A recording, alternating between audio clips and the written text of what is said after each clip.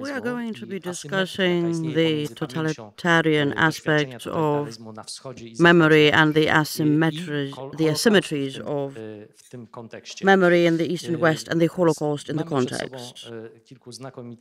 We have a number of excellent university teachers as part of the panel. On my left, Professor Yaroslav Hrytsak from Lviv.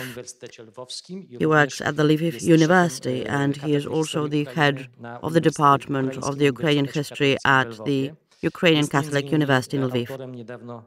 He wrote a book recently published in Poland as well, Prophet in His Own Land, Franco and His Ukraine, and also he wrote a history of the Ukraine from the 18th century to contemporary times. Dr. Heiko Pääbo, he is the director of Baltic Studies at the university in Tartu. He focuses on international relations, studies on memory, and also systemic transformation. Professor Andrzej Nowak, I believe the best known professor in this lecture hall. He is a teacher at the Jagiellonian University. He's a professor of the Polish Academy of Sciences. He published a number of books on the history of Russia and imperial studies, specifically in the context of Russian imperial experience. Most recently, he also published a book on Polish disputes concerning identity and historic memory. Strachy i Lachy, or Fears in Poles, transitions to Polish memory, and his most recent endeavor is the History of Poland, the first volume of which has been published already, a very original and personal synthesis of Polish history. We will probably be hearing from everybody who heard about it shortly. Our next guest, Pieter Lagrou of the Free University in Brussels. He focuses primarily on the legacy of Nazi occupation, and such is also the title of his book, Legacy of Nazi Occupation, Patriotic Memory and National Recovery in Western Europe, 1945-1965. He is an expert, a specialist in the area of Nazi occupation and European memory in terms of West European history. On my far right, Professor Jan Kubik. Today, he teaches at Rutgers in the United States, whereas he is a graduate of the Jagiellonian University. He is the author of many books. One of his last, no, excuse me, if memory serves, one of his first, Power of Symbols Against the Symbols of Power, the Rise of Solidarity and the Fall of State Socialism in Poland. Well, I wish to thank all the gentlemen for joining us here today, and I will ask Professor Kubik to introduce or to give us a word of introduction concerning the history of World War II in the general European context. Thank you very much. It is an honor and pleasure to be here. I'm also terrified because the topic is very broad and I was told I have 12 minutes. I usually do not read my interventions, but since I wish to deliver a number of observations based on a study I have just embarked on, I will take the liberty to read a few things. Nevertheless, Felix Frankfurter uttered words which may be the most famous words concerning Jan Karski. He said, Mr. Karski, a person, a man like me, talking to a man like you, has to be totally frank. So I must say I am unable to believe you. Karski heard these words in Washington, and I do believe that they convey the atmosphere and the beginnings of the many stages of the process of constructing European memory, understood as a part of a common European cultural space. Often as not, governments and other actors behaved as if they were telling others, "We cannot believe you. We cannot believe you, we cannot acknowledge that we can actually remember the past, specifically the crimes of both totalitarian systems, as you suggest." Hence the discrepancy of interpretations, very often conflicting, and that conflict cannot really be told in its entirety or interpreted here. I wish to outline the interpretation positions and the differences between them. Interestingly, these positions were undergoing change, emphasizing that remembering and forgetting the past are an issue of interpretation conflict which occur in different realities. Over 70 years, in the wake of the end of World War II, each and every country had several stages of creating national memory. At each and every stage, there were different relations between historical collective memory, responsibility, investigation, or the process of democratization or Europeization. Discussions vary, and they take place at different levels, even in sermons, not meant to mention art and literature. 70 years is a long time. We can try to tell the story of totalitarian systems in different ways. We can try a review of responding to three questions: who is responsible, secondly, for what, and thirdly, to whom.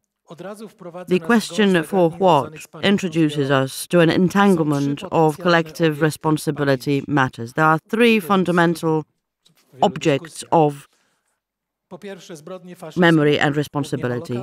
Firstly, fascist crimes, mainly the Holocaust. Secondly, communist crimes. And thirdly, the participation of local communities in crime. And the third, most probably, is discussed least frequently, or most frequently in the media and least frequently in official contact. Usually what people believe, it is them or you who did stuff we didn't. Each and every one of these objects has been formed and shaped in terms of history and culture, and over the last 70 years, their recognition had obviously been undergoing constant change. The process of European integration begins with the coal and steel community in 1952, 7 years after World War II. In other words, 7 years had already gone past in terms of trying to reconcile with wartime crimes. So 7 years of brooding went by, and I wish to remind you that it was not an economic project, but a political one. Politics is close to culture because communities are very important to culture, whereas identities of communities are built on the basis of common understanding of the past and common remembrance. The developing of European commonwealths does not start with brooding on war. It begins with the creating of blocks of countries sharing a specific policy of forgetting. Authorities in these countries decided to disremember for a time. I believe that such a postulate was very fragile. Germans began referring to that period as collectives Beschweigen. What happens next? Everything begins changing. There are a number of concepts of the change, and one is, I believe, excellent. It was suggested by Aleida Assmann. She is going to be accompanying me here. She developed something that Avishai Margalit suggested in Ethics of Memory. Assmann distinguishes 4 stages. Firstly, dialogue-based forgetting. Right after the war, I was talking about it already. We agreed to disremember in order to achieve different objectives. Interestingly enough, it was not new. The peace treaty after the 30-year war in 1648 contained a formula of perpetua oblivio et amnestia, perpetual oblivion and forgetting. If we do decide to remember anything, we remember 2 things: the Germans and the Nazis. The Nazis were responsible, and we remember our heroism and our resistance movement. Germany, Austria and France are typical countries. This begins to totter in the wake of 1950s and Eichmann's trial. The sentence was passed in in 1962. Then we have the next stage. Remember to never allow forgetting.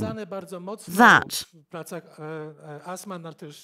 has also been present in Assmann's writings, but also relates to the role of student revolutions, 1968 and generation changes. In France, that also is associated with the end of the Algerian War, and also ties in with the consideration of what we should do with the monstrous memory of colonialism, which begins emerging. This is why people began working on the memory of colonies and also to reinvent or rethink the history of the Holocaust. After a while, we had a third form or phase, which ties in very closely with proposals of democracy offered in 1974 with the downfall of the authoritarian regime in Portugal, something that Huntington referred to as the third stage of democratization. It comes from the sidelines, and the fundamental slogan is to remember in order to forget. Forget long term, let us brood over it. Now, let us scratch the scabs until they bleed, and then we can forget, and possibly we can move forward. Assmann believes that today we have entered a mix of stage 3 with selected elements of model 4, that is dialogue-based remembrance. First stage was about dialogue-based forgetting or oblivion. Stage 4 is about dialogue-based remembrance. Now, what kind of processes are we talking about here? There are at least 4 important matters to mention. Firstly, the processes of making Holocaust as a central element of European memory comes to the forefront. Documents are being produced by European Parliament and other authorities. Also, the EU expansion in 2004 introduces countries with a totally different memory path to the community. Mildly put, that was a confusion, a spanner in the works of European expansion. And also, not few authors write about globalization in the context of increased migration, which involves long-term nationalism, which is obviously very important to a number of diasporas, where nationalism is much deeper than in original states. That evidently impacts memory. Fourthly, that stage involves everybody taking a very close look at everybody else. Roles playable under former models are no longer sufficient. Let me remind you that we had different stages and different developments, and we had 3 models. The victor, who managed the evil, then we had the resistance hero, and thirdly, the victim. Now we have a 4th role which emerges, which needs reconciliation and brooding. That is the witness or participant, co-participant who is partly to blame. That, ladies and gentlemen, is beginning to change slowly but surely, and it involves another stage of European integration, whereby growing numbers of people are beginning to declare that in the wake of political and economic integration, should we continue the process, we should also begin integrating culture. We should try to consider the topic of cultural commonality, and definitely the Holocaust can become a cornerstone for such remembrance. Nevertheless, that involves remembrance and memory and brooding made more important in the wake of 2004, and that is the stage we have hit now. The final thing I wanted to say is the following. I began wondering whether there is at all a possibility of introducing some law and order into the matter. I am a politologist, such is my main hat, which is why I always try to seek out generalizations and an option of grouping seemingly fragmented phenomena. Possibly we have a hypothesis of 4 groups of countries. It may seem controversial, but let us imagine a table. We have 3 columns, the remembrance of Nazism and Holocaust, secondly, communism, and thirdly, the collective memory of countries. In the first columns, the remembrance of the Nazi and Holocaust moves to the realm of contempt. The memory of communism, mildly put, involves ambivalence or ambiguity, but the slowly growing acceptance of contempt, whereas the memory of collectivity or co-participants have been already brought over. Post-communist countries, first group. Russia would be a good model. The memory of Nazi and Holocaust, strong contempt. With regard to the memory of communism, ambiguity or ambivalence would be possible, but rejection is definitely stronger than contempt. Whereas with regard to the memory of co-participation, ambivalence is what comes to the surface. It is actually the civic society who organize attempts to resolve the matter. The second group of post-communist countries would have Latvia as a good representative. Nazi and Holocaust, ambivalent memory. Officially, they did condemn the Nazi and Holocaust with appropriate documents published, and the president also commented, but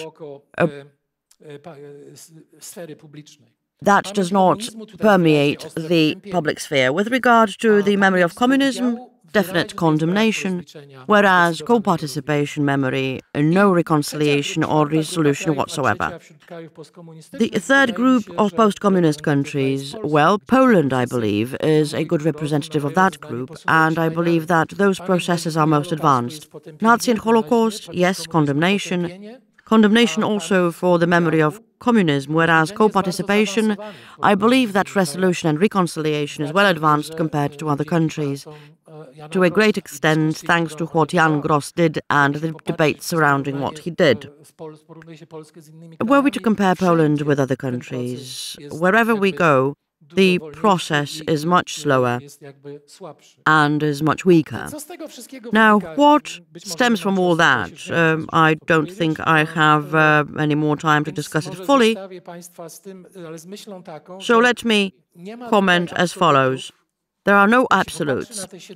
If we were to take a closer look at these 70 years, the first thing that becomes apparent is the tremendous changeability and evolution, and an increasingly growing dialogue base. We are taking a very close look at one another, and I believe that this is the historical moment we have found ourselves in. Thank you very much. Thank you. Now over to Professor Andrzej Nowak. He will give us a Polish perspective of the changes to memory. Thank you very much. I am going to start with a personal level, then I'm going to comment on what is political and historical, move to the evolution. The first message that I have to convey is that I have to leave at 5:45 to make a train to Krakow. My apologies. And seriously, I have a proposal in reference to empathy, something we talked about during first session was hugely important, also in the context of how Jan Karski approached others. I would like to suggest that you approach my own case as ichthyologists approach a talking fish. This is what I'm going to be speaking about for the first minute, before I move on. I believe that changes to the memory of Polish-Jewish relations and the Holocaust do not really relate to 1989. Things happened before. Znak was published, and it was a Znak issue which was cut short by the censorship. The same thing goes for Jan Błoński's article and surrounding polemics. But I believe that Landsman German's Shoah in 1986 was something that really made a huge impression on me. My first impression was tremendous, but also very positive. I all of a sudden found that I discovered a part of human nature which is horrible, but which is part of all of us here, me included. I believe that all of us carry such a potential within us, and I do believe that what we need is culture and education in order for that to never come to the surface. Then I found that Landsman sees it differently. He wants to see it as a national accusation. He wants to tell us that you Poles are responsible for the Holocaust. It is a national accusation, and I believe that the film's very structure proves it.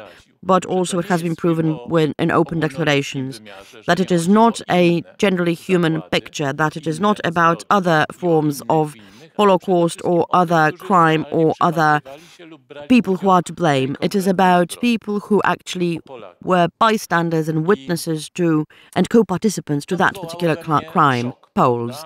I was obviously shocked. I wanted to reject it, but when looking at it ex post, I believe that we should distinguish something that was introduced by Ruth Benedict. She distinguished between the culture of shame and culture of blame. And I do believe that you could definitely go through a conversion and understand, yes, I am responsible for the very fact that something like this was possible in my own country. Nevertheless, in the social dimension, we can also only develop the culture of shame, not the culture of blame. In the social dimension, we can, over a very short period of time, do precisely that, and realistically speaking, it was possible since 1989, because something that Professor Kubik was talking about was not taking place in Poland. We had different ways of reaching truth about World War II and the Shoah. In Poland, history was twisted differently than in the West. And if we wish to pick up the tempo of reconciliation with the Holocaust, similarly to what happened and what was happening in Europe over the past 40 years, then what happens is that we end up with a mutual feeling of discomfort. Some people believe or react as I do. No, that is impossible, it's too fast, I have to find out more details, and we need time, my fellow Poles and me, in order for shame to be converted to blame. And that ultimately means that we have to introduce certain levels of conformism or conformity. We cannot not feel shame for Polish co-participation in the Holocaust. Nevertheless, a long process separates us from reaching a culture of blame. We need to work on our communities in order for that process to be complete or completed relatively swiftly. A few words about the historical context.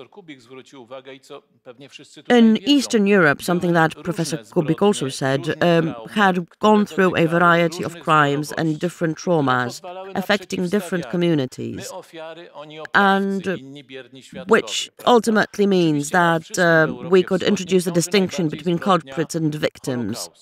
Indeed, yes, the Nazis were to blame for the Holocaust, but for example, if someone survived the Wołyń genocide, nearly 100,000 Poles were murdered by Ukrainian nationals. They are going to remember that particular Wołyń massacre, and they will demand that the collective community memory built after 1989 in a free way to reconstruct that particular monument of that memory, all you talk about now is the Holocaust. But that is not the only dimension of conflict. Interestingly enough, conflict also remains within what we refer to as nationalistic memory, the Polish national memory. Now we have a very interesting conflict between the memory of Katyń and the memory of Wołyń. People say, no, we're not going to remember Katyń anymore, that has been memorized, and President Kaczyński kept talking about Katyń, and he should have been talking more about Wołyń. In other words, we have different traumas and different crimes competing with one another. Now, we had the, I would like to refer to what the ladies talked about before lunch in their introductory comments with regard to the collective imagination. We have become used to 1989. Upon 1989, we have had, or before 1989, we had centralized memory free of trauma. Now, each and every group would like their memory to be placed in such central position, should be taught in schools, and dozens of films should be made about the Wołyń crime or Katyń or whatever else people might come up with. For example, the crimes of the Red Army troops raping Polish women. But there are different realities we have to face. The younger generations don't want to hear anything about the Holocaust or other crimes. Hence, memory is now beginning to compete against an ever more narrow ledge of social interest, which ultimately generates tensions between different forms of remembrance. That tension may be found pathetic, that tension may be found unfortunate, but all of that could also be seen as the removal of Holocaust remembrance. Nevertheless, appealing to your empathy, I would like to show the difficulties experienced by someone for whom the Holocaust was not the most important point of memory in his or her family. My family was not heroic. My mother was kept in a Nazi concentration camp. My father was imprisoned. Such experiences were quite typical. Nevertheless, the memory of Nazi crimes had been accentuated under communist times, whereas communist crimes were not accentuated.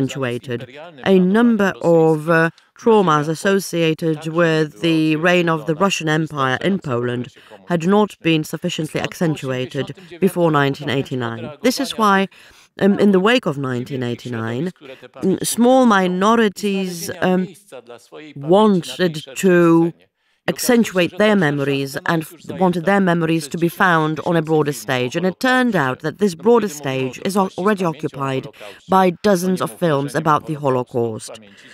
It is not true that the Holocaust is absent from the collective memory of the mass media and culture. It is present there. The question remains whether it is there and whether it is repeated and recited and revived.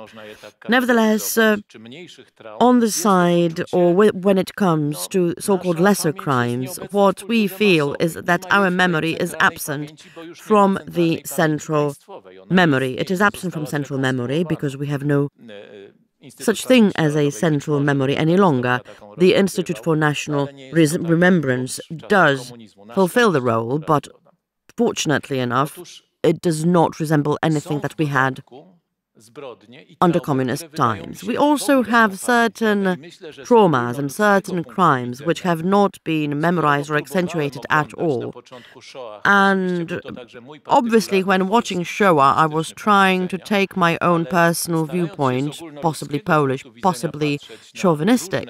Nevertheless, when trying to take a closer look at different 20th century crimes, I wish to recall what I read in Journal of Modern History, where Gabriel Rosen wrote a very interesting thing about the industry of remembrance. He wrote that everything has already been remembered. all memories and all remembrances have been reconciled with the Aborigines, the Indians, the Hutu and Tutsi tribes. He claimed that this is so, but that is not so. There are groups out there who do not believe that their remembrance is present. For example, Poles murdered in the Soviet Union in 1937, huge crime. Many historians, also those of Jewish origin in America, compare that to the Holocaust, something between the Armenian Holocaust and the World War II Holocaust. Every other adult Pole alive in the Soviet Union were murdered, and no one said anything because the rest were sent to Kazakh camps and died there. No distinguished literary authors described it, and memory died. I do believe that the duty of a human being, not necessarily a Pole, is to speak of those no one speaks about. Fortunately, the Holocaust has been referred to and is being referred to by many people. Fortunately enough also for me, because I am learning and learning. I am learning about a very sad historical truth, which also affects my own cultural and historical community. But we should also remember those others who have not been remembered, who have been forgotten, who have fallen into oblivion. And we should ask the question what we should do next. Since my time is drawing to a close, I have a suggestion for all of those of you who speak Polish. Read a wonderful poem by Bolesław Leśmian. It is called Confession. That poem was published for the first time in his collected works in the year 2010. And the poem was written in 1915. This poem is a terrible harbinger of the Holocaust and also a collected vision of remembrance, of collective memory. I cannot think of a more beautiful poem in 20th century Polish literature that wants to describe something that we have been talking about all day today. And that is all from me. Let's Leśmian speak. Thank you very much, Professor. Myślę, że polskie rywalizacje I do believe that Polish remembrance rivalries tend to be difficult for us and painful, but they are also absolutely nothing in comparison with what is going on in Ukraine, in our neighbor's yard. This is why Professor Hrytsak has joined us, and I would like to ask about the memory of Holocaust, because on the one hand we do have the communist memories, and we also have the memory of the Ukrainian nationals and nationalistic followers. What does your memory look like?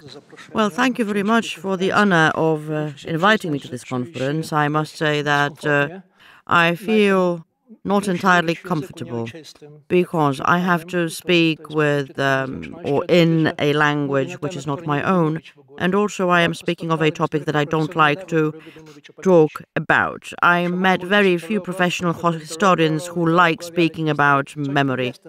Well, politologists, theologists, economists, yes, but not historians. But actually, today, we have to speak of memory, because what is going on in our country now, that is the war, is very closely related to memory and remembrance. Whenever speaking of Ukraine over the last years, I took a certain tactic which I changed now. Right until 2013, I was always referring to examples of other countries that we ought to be following as the country. I don't do that anymore. I do believe that in the wake of Euromaidan, Ukraine became a country who could be a role model for others. I do not know whether you know, but European intellectuals appealed to their authorities in Western Europe in early January, and they referred to Ukraine as Europe at its best. And there is something to it. Today the country is beautiful. Probably you do know that following our latest parliamentary elections, neither the communists nor the nationalists made it to the parliament, which is a unique thing for this part of Europe. So I do have the tactic, but I have the exception. I remember the exception, that is the Holocaust. The way of talking or speaking about the Holocaust is absolutely shameful. Tony Judd, in his post-war, wrote that taking on full blame for the Holocaust is the first step towards full European integration. So Ukraine keeps talking about its European ambitions, but doesn't want to buy the ticket. In other words, doesn't want to assume responsibility. A few words about reasons. Obviously, those reasons are different. That is the communist heritage, different developments. Obviously, by saying Soviet, I do not mean what was going on in Poland. It was different. Now, in terms of the Holocaust, the Soviet tactic was very simple. We didn't talk about it. We always said that Jews died because they were Soviet citizens, not that because they were Jews, and that was the general line. Interestingly enough, we also have a very interesting and important study by our friend Sigitman, who emphasized that there were huge differences in terms of how the lack of remembrance was implemented. It turned out that in Estonia, you could find some mentions of the Holocaust in history books for children, whereas in Estonia, that was very rare. Whereas Soviet Ukraine, he described as an extreme because Jews are meant to be non-existent. I have an older colleague who co-wrote 10 volumes of the Ukrainian history. It is a very weak and stupid book. It was written as a response to what was written in the diaspora. So they met in Ukraine, and all they said was, say nothing about Jews. And it turned out that we have 10 volumes of Ukrainian and Soviet history, which says not one word about Jews. And no one can really tell us or explain why Ukraine was so extreme in this case. I simply want to emphasize that Ukraine is struggling with a very special heritage. Not really post-Soviet, but the Ukrainian brand of post-Soviet heritage. And this heritage is unfortunately still our fill. Well, the other narration is very obvious, nationalistic narration. I am not going to go into detail here. It is correct what Professor Andrzej Nowak said, but one correction, please. We are skipping the Ukrainian nationalistic narration. We seem to be resembling what was going on in Poland between the wars. Nationalists believe that we are under constant threat, obviously from Russian, but we also have the Russian-speaking part of Ukraine. And people are afraid, or nationalists are afraid, that we are going to become diluted in terms of our language and culture. And some people believe that since we are not building our national traditions, our country will disappear. All our presidents, Yanukovych included, tried to do something to build our national culture. Indeed, Yushchenko was the most intense in his campaigns. And I must say that Yushchenko spoke most about the Holocaust, but in a very instrumental way. He believed that we should be building our national remembrance basing on hunger, on our memories of hunger. But in order to emphasize it, in order to introduce an international dimension, he compared that hunger to the Ukrainian version of the Holocaust. Even the Ukrainian word for hunger was changed to Holodomor in order to resemble Holocaust. Obviously, Yushchenko's policy was terrible in every possible sense of the word, but interestingly enough, that was the only thing that he managed, that he was successful in. Promoting hunger proved that over the last couple of years, Well, after Yushchenko resigned from office, after he ended his term of office, we did reach a consensus that yes, we do have a common remembrance of genocidal hunger. And that is something that no one really noticed. Even Putin and the Kremlin didn't notice that. It turned out that Ukrainian statehood is moving beyond Ukrainian-speaking areas and has been reaching Odessa and others. Now, what is the weakness? Hypocrisy is the weakness. We are introducing a relativistic approach to Holocaust. Comparisons are being made. People are saying, okay, that the number of dead Ukrainians is equal to the number of dead Jews, so the scales and nature are being compared. And secondly, nothing is done in order to accept the blame for the Holocaust, because it is obvious that we are victims and that's it. The same thing applies to us what was described by Professor Andrzej Nowak. And this is something I wanted to emphasize without going into detail. But yes, we do have the two post-Soviet narrations or narratives, one of which is nationalistic. Yes, indeed. We were quite dramatic history, and we were very lucky that we didn't end up with a Serbo-Croat solution. It turned out that part of our Ukrainian society accepts elements of both narratives, and they don't see a problem with that. This is something I would like to leave you with. This is important because it is what we are in central Ukraine. Donbass is different, and I must say that everybody has different solutions or different approaches to the task of building a relatively stable community. Now, what is important in this case as well?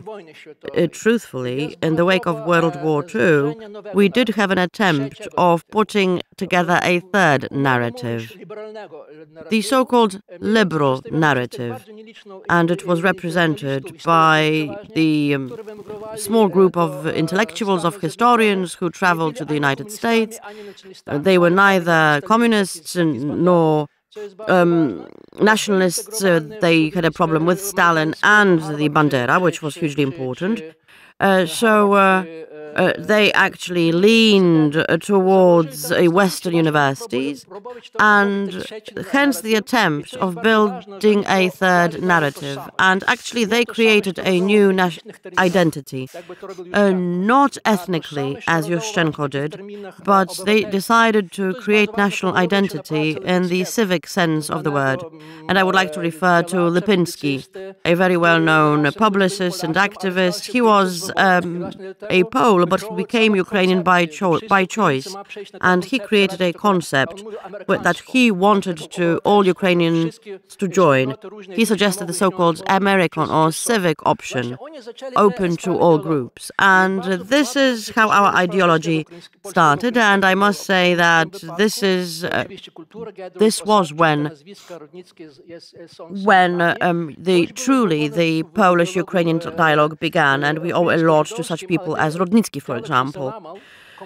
With regard to Ukrainian-Jewish relations, this dialogue fell apart because we could not reach any consensus about the Holocaust. In Toronto, we were talking about anything and everything with the exception of the Holocaust, because then part of the Jewish delegation left the room in protest. But what happened? Well, yes, indeed, we have begun speaking of responsibility.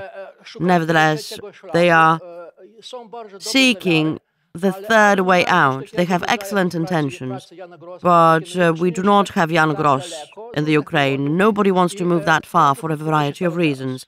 Very briefly, what happened most recently? This is important, as I say it. What happened in the wake of 1914?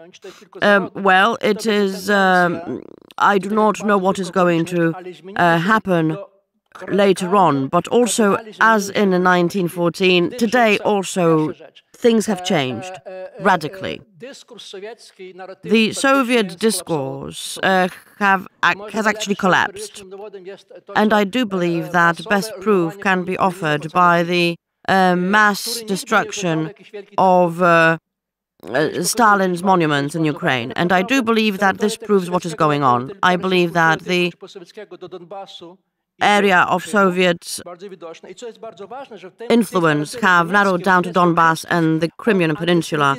And I do believe that once we deal with that, we can also deal with our anti-Semitism, because anti-Semitism may bind us to a certain extent to what the West believe in terms of that once we lean towards the West, we can also reconcile with our anti-Semitism.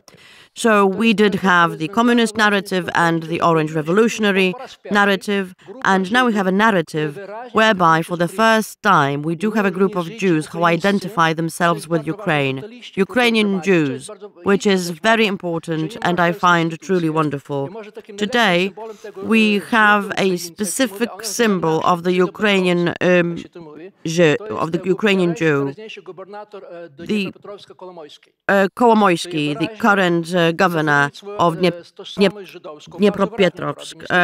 He is proud of his Jewish identity and he is also a Ukrainian, and I believe that he is now the main rival of the Donetsk Republic, because I do believe that you have to understand that the main line of demarcation is between Dnipropetrovsk and Donetsk. This is something that has to be understood. So the seed is there, the root is there, and we do have our opportunity to succeed.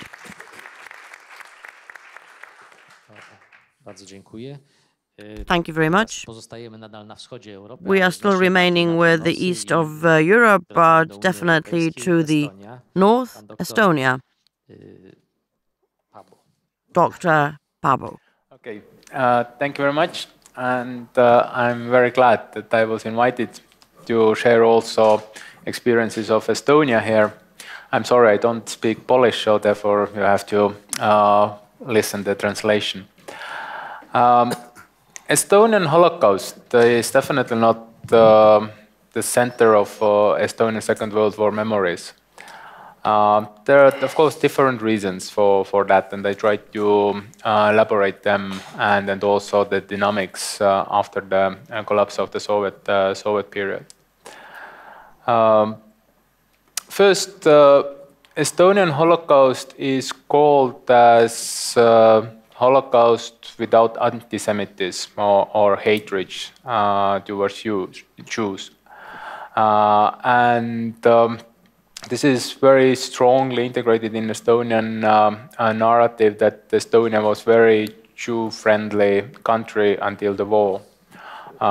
Jews had a cultural autonomy. The Jewish community was relatively small, 4,500 people, which was also relatively well integrated into Estonian society. So therefore, there wasn't in the society this kind of very strong anti-Semitic attitude.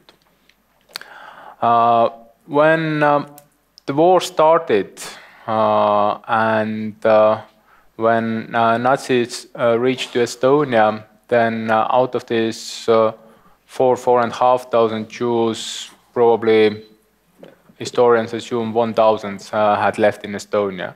The rest escaped to Soviet Union and thereby managed to escape the Holocaust. Out of this 1,000, almost all were executed. Very, very few managed to survive. There is not very well documented history of the survivors in Estonia, and the Estonian Jewish community who stayed in Estonia, basically the liquidation or extermination of this community ended by the year 41, so that in 42 Estonia was called Judenfrei. Why it was so quickly, why it was so easy to do, it was also due to this cultural autonomy, because cultural autonomy included the list of people, and then therefore it was very easy for authorities to reach to these people. When we talk about Estonians' involvement in these events, then it's not denied, it's admitted, though particularly related to the Estonian own Jewish population, it's not very clear, or not very often and not very clearly spoken how they disappeared. The bigger amount of Jews executed in Estonia, they were brought from other European countries. So that around 10,000 Jews were brought to Estonian concentration camps, which were not extermination camps, but labor camps. But in the end, when Nazis withdraw, then these camps became also extermination camps.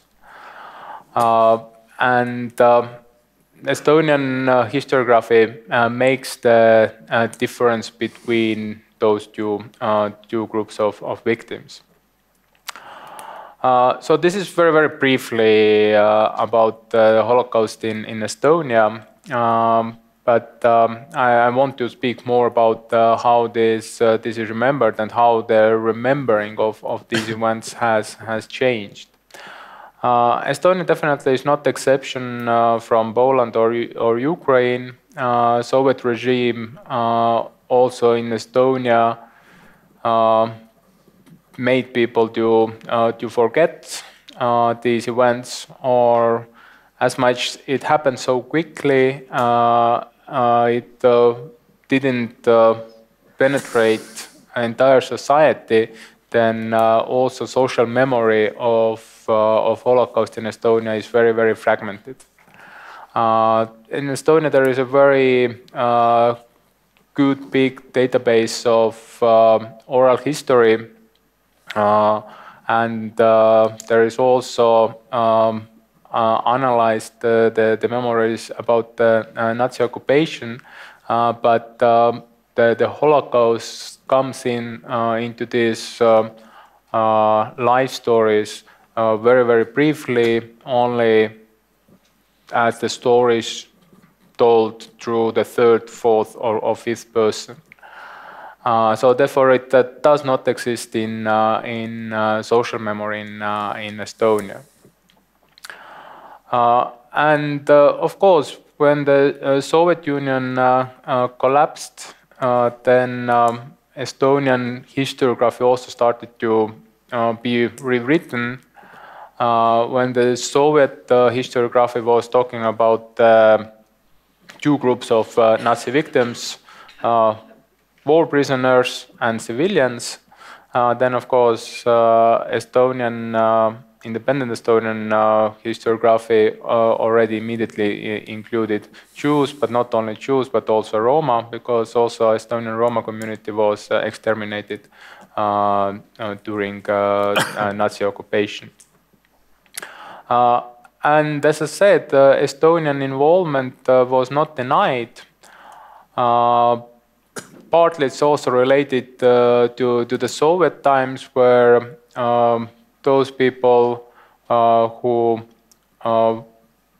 were involved in Nazi regime, they were punished, they were defined as a traitor of the nation, and then so on, called Nazist, fascist, and actually this label was given to everybody who were against Soviet regime. And this is also not a very specific Estonian case. It happened all over the territories what Soviet Union took over, so that this label was used to get rid of all kind of opponents of Soviet regime. And then this probably, on one hand, did not make Estonians to deny their own involvement, but it's not defined as nationwide involvement, but it is defined as representative of Estonian nation involved in Holocaust atrocities. And not only in Estonia, but also other territories, Belarus, also on Polish territories.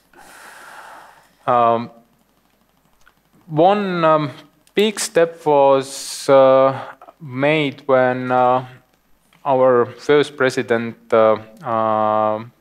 Lennart Meri, he called the investigation committee to investigate the Soviet crimes and also Nazi crimes in Estonia. And this was very important because the Soviet historiography was clearly creating stories which were not even close to the reality. For example, just one example, that the number of victims of overall Nazi crimes in Estonia decreased 3 to 5 times. That's just for illustration what kind of stories the Soviet historiography created. And then this committee also, without emotions, very briefly listed the results. It has not caused this kind of nationwide discussion about the national involvement.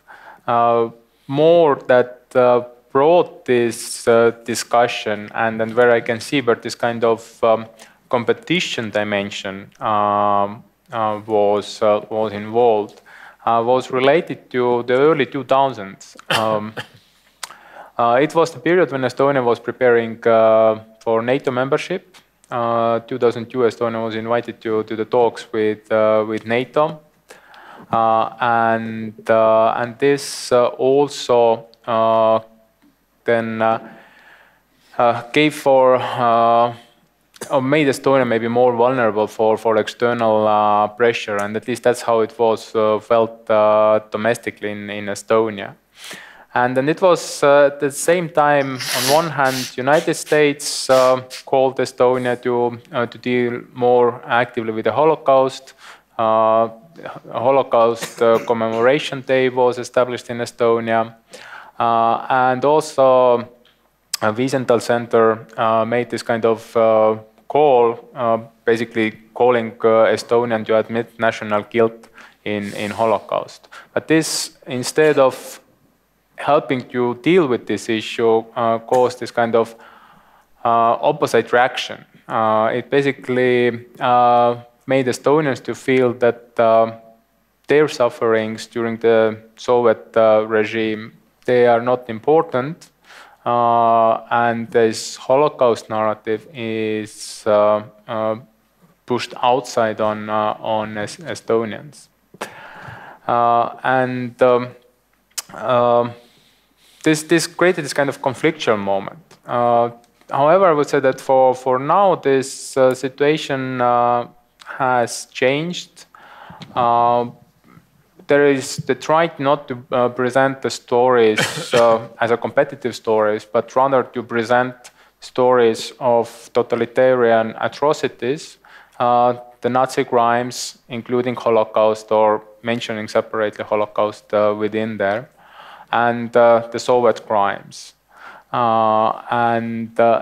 This is my just kind of prediction that this is probably the direction where Estonia is trying to move, that not to present these narratives or memories that one is more important than the other, because that definitely wouldn't help to incorporate the Holocaust narrative in Estonian historiography, but rather to present them parallel, to make them mutually understandable. Bardzo dziękuję. Panie Thank you very profesorze, much. Professor, zwracam się do profesora I'm Pietera Lagrou. now speaking to Professor Lagrou. In our part of Europe, the West is very often perceived as a role model in a variety of circumstances. Is the West also a role model in terms of reconciliation with the past and brooding on and discussing Holocaust-related matters? I'm in the enviable position to be the last speaker. I think I lost the count, like most of you. We are at 20 plus speakers, so I'll try to be short. Until this panel started, I was a little bit worried whether I had really my place in this meeting, because after all, the story of Karski is very much a Polish-American story. And, well, the European dimension was not very present, but after having listened to my four colleagues, I feel fully at ease about this European dimension. First of all, I absolutely agree with Andrzej Nowak that there is no absolute memory of the Holocaust. There's only relative memories. The question is not, should we remember the Holocaust, but how much place do we award to the Holocaust relative to other historical events? We cannot write history with scissors, that is, cut out one event and then discuss it in splendid isolation. This event is very much embedded in other events. We mentioned the Armenian genocide earlier this morning. If we want a European debate on historical responsibilities of Turkey, I think we cannot cut out the Armenian genocide with scissors and then impose an exclusive dialogue with Turkey on the Armenian genocide without implying the expulsion of Muslims from Europe since 1850, without implying the Greek aggression of 1919, without implying Sykes-Picot Agreement, without implying the Sèvres agreements, etc. And I think that this might be an angle to tackle the asymmetry of memory that is at the heart of our discussion today. Of course, if you're talking about East-West, there is an asymmetry of events before there is an asymmetry of memories. That has to do with the size of the Jewish community. We are talking about a Jewish community that is 10 times as large in Poland as in almost all the West European countries combined. There is the issue of the extermination rate. But then maybe the divide is not as clearly East-West. The Netherlands would be much closer to Poland, while France, Belgium, and especially Denmark would be far removed. There is, of course, also in the asymmetry of event, the recent nature of the Polish state and the fact that contentious questions of citizenship and nationality have, in a way, been settled in these West European countries more than a century earlier and were much more open and thus conflictual in Poland. There's an asymmetry of place. We could say it's a logistical accident that the Jews from Western Europe ended up being killed in Poland. But that, of course, has far-going implications in memory debates where somehow, indeed, the Holocaust becomes associated with Poland. Do we then forcibly have a symmetry of memories? And I'm not so sure, and I can easily subscribe to this fourfold typology of Jan Kubik. I think comparing Poland with France, the Netherlands, Belgium, we can say that the memory of the Holocaust is both very central and in a way contested by other groups who feel marginalized by the attention given to Holocaust memory. I think in all these cases the focus is very much on national responsibilities far more than on German authorship. These are memories about what did we do in the genocide, in killing Jews, much more than pointing the finger to Germany. And that has been so for several decades in all of these countries. Is there then a particularity in Poland because of the strength of Polish anti-Semitism, which indeed has been the message of Claude Lanzmann's Shoah? I guess certainly much less so in 1946, for instance, than in 1968 or in 1992. And in that regard, indeed, if there is an asymmetry of memory, it has very much to do with the Cold War and with the way memories developed since 1945. Now, if the Holocaust thus is genuinely a European event, a shared history, and if the ways of dealing with its memory are also increasingly European, why is it that there is still so much incomprehension and, in a way, a lack of trust between European countries? Stereotypes of ignorant Westerners, insensible to Polish suffering, and other stereotypes of dangerous Polish anti-Semites and nationalists.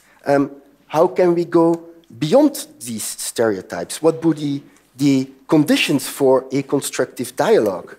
And I guess that implies to move away from the Holocaust as an exclusive object to larger narratives on the 20th century and the relative place of the Holocaust in this. Well, I tend to get quite upset often with many of my colleagues, students, politicians, and neighbors in Western Europe who still seem not to have noticed that the Iron Curtain came down, not just because they still tend to believe that whatever lies between the Oder and Phnom Penh are part of the perpetual killing fields of human history, not just because they still secretly, and I think quite too often publicly, regret the 2004 enlargement to people genetically unsuited for democracy, but I guess much more importantly because they fail to notice that whatever it is that happened in 1989 is relevant to them, no less than those on the former other side, that 1989 is what makes our presence and our future. So I have set myself the challenge to put Poland on the mental map, at least of my students who are a captive audience. Now, of course, unfortunately, I also sometimes get upset by the perfectly counterproductive ways in which some ex-communist countries cater their histories for foreign West European audiences. The least one can say after visiting the Occupation Museum in Riga or the Genocide Museum in Vilnius is that these are not very helpful narrative. You just should read a user's manual of West European visitors if you want to be understood. So you just should stop whining about being misunderstood.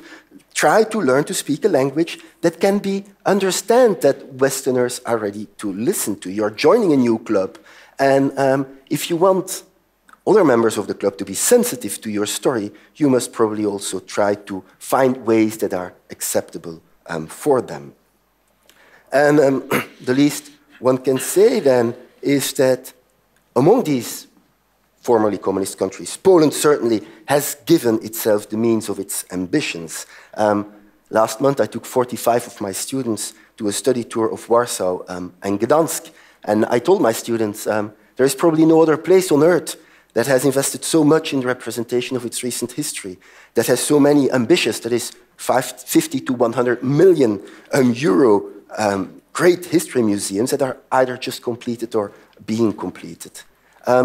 I also told the Polish Cultural Institute, who very generously helped us in realizing this exhibition, that, well, here I have a group of 45 future history professors, and I tend to understand that Polish authorities are not very happy that West European history teachers used to take their students exclusively to visits to Polish death camps, and that you are not very happy with that. Well, now help us to make them discover another Poland, and this is what they very much did. And I think that my students came back with a very different idea of Poland, not just an immense graveyard, but a vibrant country, very much alive in contrasting ways to confront its past, a rich country too, that has these ambitious means, even if some of the money is European Union money, inventive, provocative ways of dealing with the past. And maybe, I think, probably most of my students thought that the designers of the Uprising Museum did not read the user's manual of the Western visitor very carefully either. But if we then went to the Museum of the History of Polish Jews, to the Solidarity Center in Warsaw and other places, I think they were very much impressed by the sheer dynamics of Polish dealing with the past, which compare very favorably, I must say, with what one could find in most Western European countries. I see that I'm exceeding my time, and I imagine that you all say, well, where is this user manual of Western visitors? Can we buy it? Of course, it doesn't exist, but one might produce it and just launch a few keywords, the words that create trouble. One of them would be, well, the triad of occupation, collaboration, resistance, which are very valid and can be used in a comparative way, say for the years 39, 49, but not to cover the entire period stretching to 89, talking about collaboration, resistance, occupation for the full period of communism. It does not make more sense than to talk about 5 centuries of Ottoman occupation in Greece. Others would be communism. Well, let's not forget that communism was the opposition force in Western Europe for half a century. That, well, communist parliamentarians were not asked to vote the budget of the Soviet Gulag, but they were asked to vote the budget of colonial wars, and they were, in the end, the only ones who consistently refused to do so. And since Poles have such endearing relations with opposition, this is something that the Canon also understand. Another buzzword would be totalitarianism, but it's probably too complicated to do this now. And I'll rush to my conclusion. I think if we see the way European memories are converging, we see that our history might have followed asymmetrical paths in the past, but they are now joining in a shared present and in shared future challenges. Also, I think in a shared recourse to the past. That is not a set of inspiring examples as Karski, but very much history as a cautionary tale, history as a scarecrow, shared in Eastern and Western Europe, and certainly also by the policies implemented by the European Commission. The message seems to be a very binary one, a choice between European cooperation, democracy, tolerance, and human rights, on the one hand, totalitarianism, mass crimes, genocides, on the other. But what do we understand by democracy in such a constellation? Is it universal free suffrage and majority rule? Or is it human rights, minority protection, and tolerance? I think that our common European history, from the late 19th century to the early 21st century, abounds with examples of how universal suffrage, majority rule, or the anticipation of them have sparked ethnic tension, violence, pogroms, ethnic cleansing, and genocide. We are not talking about binary choices between mutually exclusive political regimes, whereby one would hold the monopoly of violence and intolerance, the other the monopoly of peace and human rights. I think that in the figure of Jan Karski, we are talking about individual responsibility in its universal dimension.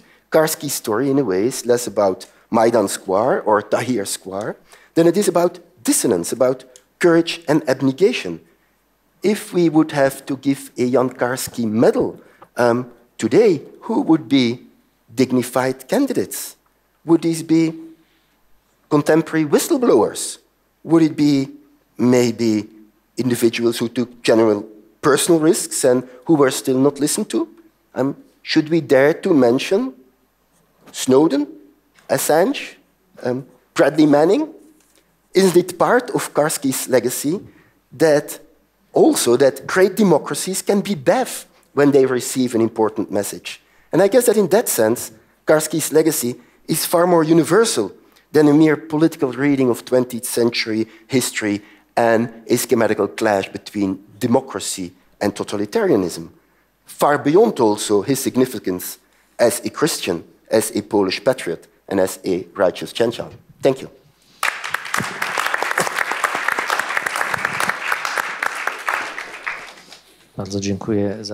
Thank you very much for these excellent interventions.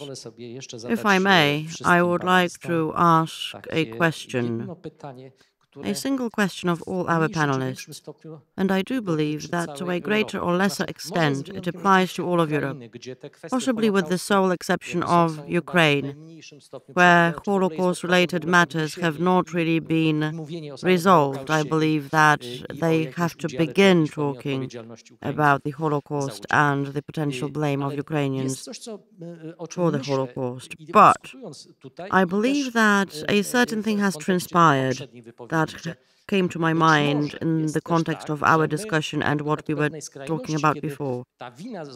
I believe that we are moving from one extreme to another, because on the one hand, the entire blame was assigned to the Nazis, and now we are leaning towards the other extreme, such as that which Professor Nowak mentioned. Families who were imprisoned did not at all participate in the Holocaust, which is exactly why I should ask the question, why should I feel co-responsible for the Holocaust? Isn't it true that if we decide to erase or eradicate the connection between the direct blame, such as has been shouldered by Germans or German Nazis, and softer responsibility of nations on the other hand, don't you think that given the circumstances, we are committing a mistake which relates to the identification of the sources of evil? We are extrapolating that blame to everybody, i.e. to nobody. As I see it, two attitudes or two approaches are in contradiction here. The historian in me tries to resist the phenomenon you described. For example, if I am watching a movie by Marzyński, Sztetl, very well-known documentary, and the final scene takes place in a contemporary New York high school, and students of that high school condemn Poles for not having provided assistance to Jews, and they say, we would have done it. That film does not tell us that helping Jews carried the death penalty, and the historian in me opposes, because we have to show the historical truth in its entirety.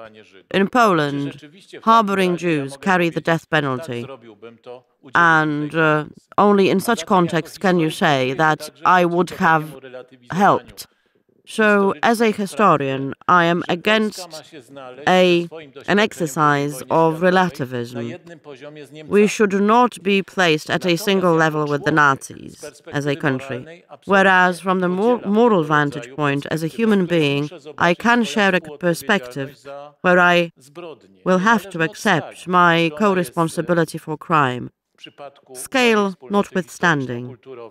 In case of my own historical or cultural community, it is going to be much smaller by hundreds of orders of magnitude than in terms of Germans, but still I have to recognize the potential of the beast awakening in me as shown in Shoah. Once we go back to the general human perspective, which is definitely about not letting the potential of the beast awaken, once we do that, we can also appreciate the efforts of reaching everybody with the lesson of the Holocaust. There are many countries which were totally free of the Holocaust, albeit the risk of hostility or hatred towards others is present throughout all countries, regardless of whether Jews live there or not. Professor Kubik. I believe that the problem relates to anybody who wants to participate in the project of developing national identities. We have to stop and think whether the problem is there and whether we can actually pick something to forget and pick something to remember. This is something we will have to focus on. And actually, Janek, you wrote about it when writing about Jedwabne. we should definitely stop and think whether we are responsible for the entire past, which is told according to our beliefs of the past. If we adopt this truth, then do we have the right of picking and choosing between what we are going to forget or remember? And the point is not to make Poles equal to Germans in terms of their blame. This is something that has been discussed today extensively. We have already been told that these were totally different institutional machines. We did not have SS units built solely or developed solely with Polish troops, as opposed to Ukraine or Estonia, for example, but we did have people responsible for anti-Semitism. Today we also have individuals responsible for broadcasting anti-Semitism, quote-unquote, and I do believe that we are not saying enough about it.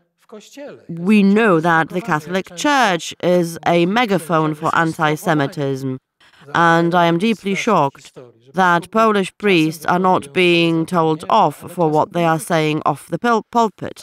The Polish bishop occasionally does what he should, but more often he does not.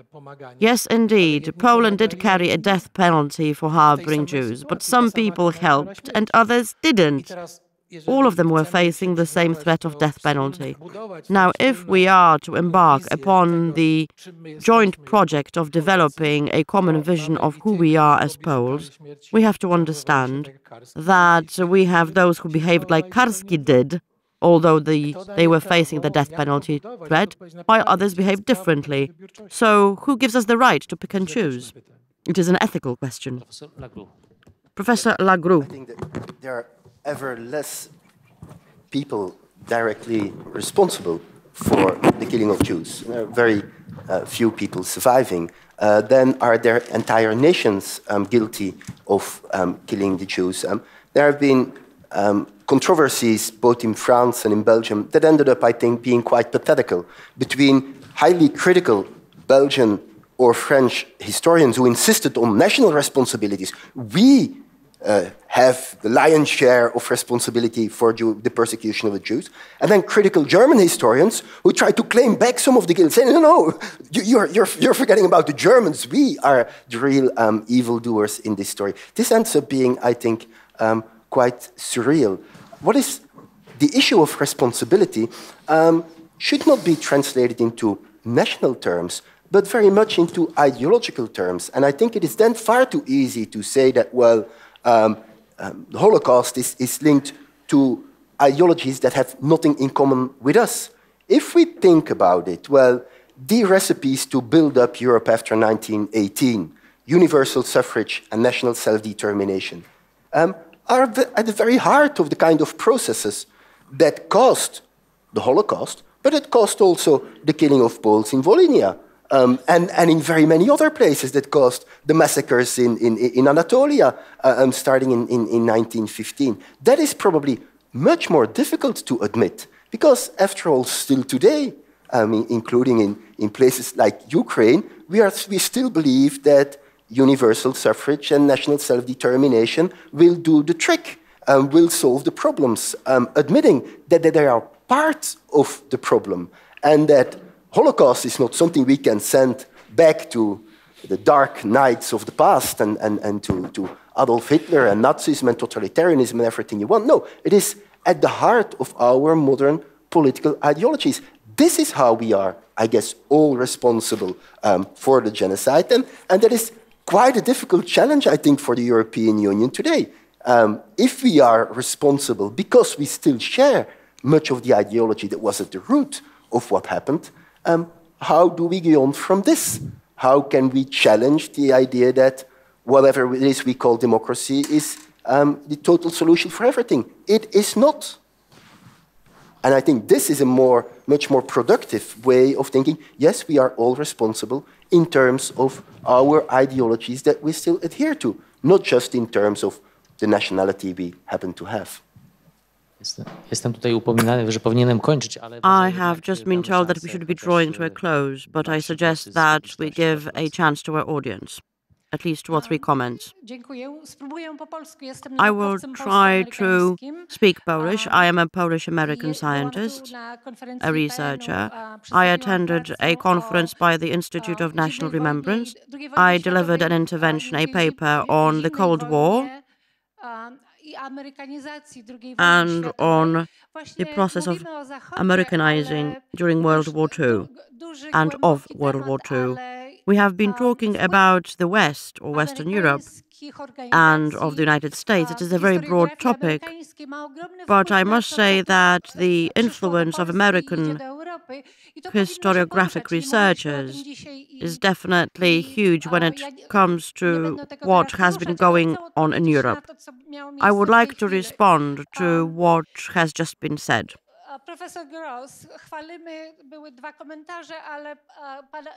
We have always been praising Professor Gross, also in this panel, but his work is controversial, has also been questioned by Polish researchers, Polish historians. Several years ago, we organized a conference in Lisbon, and there was a separate panel dedicated to his work, and it still remains controversial. In 1970, Professor Gross's book, Polish Society Under German Occupation, was published. It was also definitely translated into a number of languages. And in the introduction, Jan Gross says that there are 2 topics that he will not touch upon: the developing and apparent communist system and the Jewish question in Poland, because that is a separate topic. Maybe Professor Gross is going to be speaking about it tomorrow. So what we were facing was segregation. Please ask your question or cut your intervention short, please. Dr. Ewa Kurek wrote a book about Jewish communes in Poland, and the new version contains a response to Jedwabne, a reaction to Jedwabne and the so-called Polish anti-Semitism. And she polemizes with Professor Gross in her book. My apologies, we're going to be talking about it tomorrow.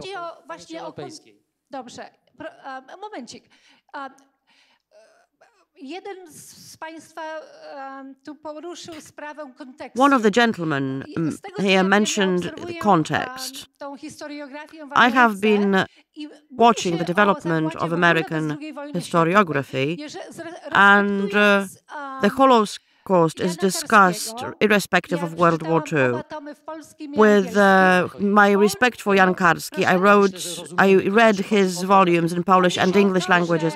I understand. So we are not talking about World War II, we should be talking about the Holocaust. Well, the point is that Nazi occupation in Poland was totally different than elsewhere. Poland was witness to the death of 17% of her nation.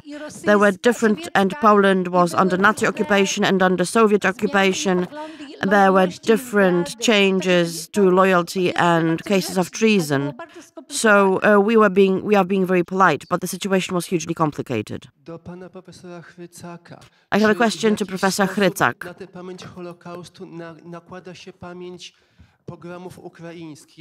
Does the memory of Holocaust coincide with the memory of Ukrainian pogroms?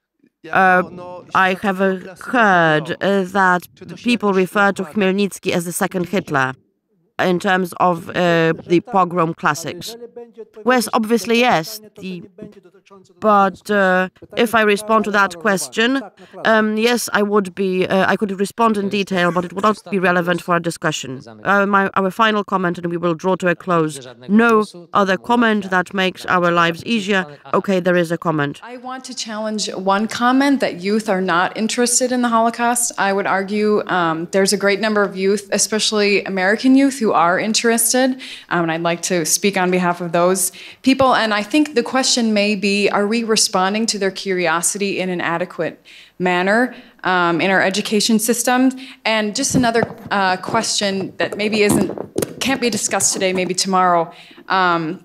what is the purpose of our memory, and is it inspiring action for acceptance? Is it teaching our children and our society towards actions that are towards acceptance and tolerance, and there was a comment about using human rights along with history, and I think that's something that we should consider. So thank you very much. A jeśli można, najpierw jako prowadzący mogę powiedzieć. If I may, as a moderator, I can say the following. Memory is a social fact. Now the question whether we can form or shape it, and how we want to form and shape it, and to what extent can we form or shape it, that is a question. As a sociologist and anthropologist, yes, well, the social fact is generated by people who talk to one another and produce social facts, so it is a living organism. Should any conclusions be drawn from the history I tried to outline of 70 years of developing European identities, well, one conclusion that could be drawn is one of changeability. These issues and problems were suggested and resolved differently in the 1960s, differently in the 1970s, and differently now.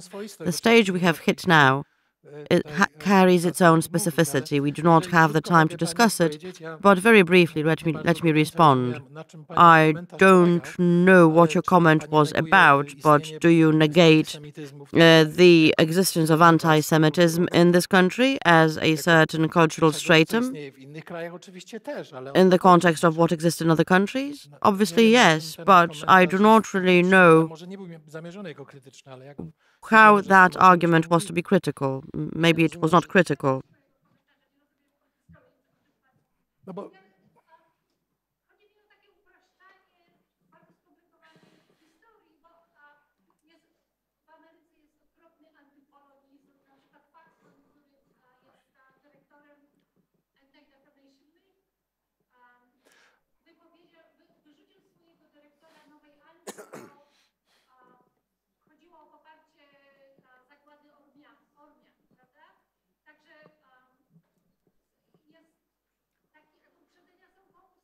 Oczywiście, że są, ale...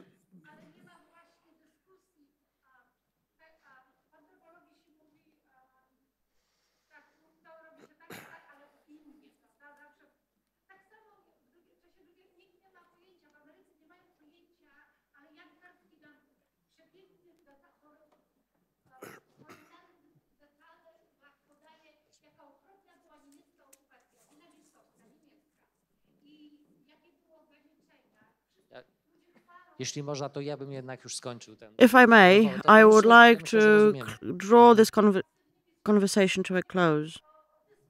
Rozumiem. Ale ja myślę, Państwo, ja myślę, że taki program jak Jan Karski Niedokończona misja jest również po to. Well, I do believe that Jan Karski's unfinished mission, the entire program, has the purpose of reminding all of us about Jan Karski, but also the entire Polish society in its behaviors. Now, with regard to what Jan Gross wrote, were these behaviors typical or not, and if yes, then for what part of the society?